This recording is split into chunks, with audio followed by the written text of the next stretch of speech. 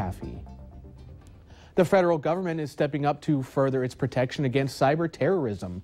Texas, Louisiana, and Mississippi were chosen to host a cyber protection team consisting of 39 National Guardsmen across the 3 states.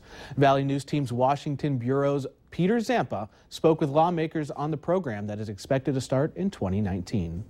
National Guard units in the 3 states will be laying down their arms and breaking out their laptops to protect the U.S. against an emerging cyber terrorism threat. The capabilities that these teams bring in defending our digital infrastructure is second to none. Congressman Will Hurd studied computer science in college and says he understands the severity of this evolving threat. Congressman Greg Harper says this will add another workload to the already heavy plate in front of the Mississippi National Guard. This is something that we wouldn't have even dreamed about 10 years ago.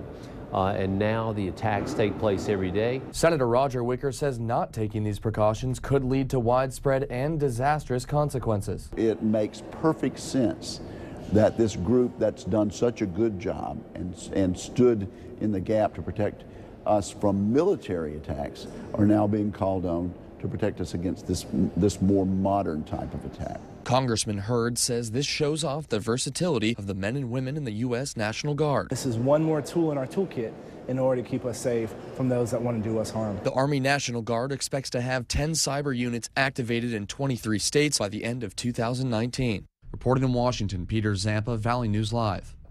They haven't selected locations for the cyber units in Mississippi or Texas, but Senator Wicker says the announcement of the locations is coming soon.